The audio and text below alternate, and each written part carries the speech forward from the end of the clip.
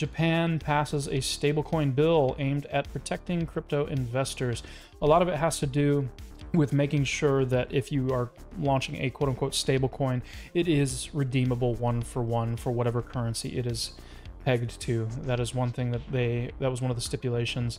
They're trying to make sure that stablecoins can flourish, there is a clear regulatory path forward, and that consumers aren't just getting raked over the coals as they are trying to use stablecoins, like we saw with the whole Terra debacle.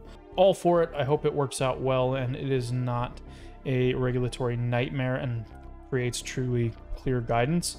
On that note, Vitalik actually mentioned how to create an algorithmic stablecoin that doesn't turn into a Ponzi and collapse into a nightmare pile of ashes.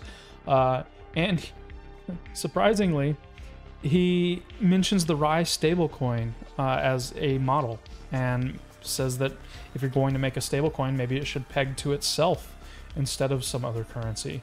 And I think he's right. Rye did prove to be pretty stable during this downturn in the market, and Rye's Reflexer Labs did a pretty good job so far. It's looking pretty exciting.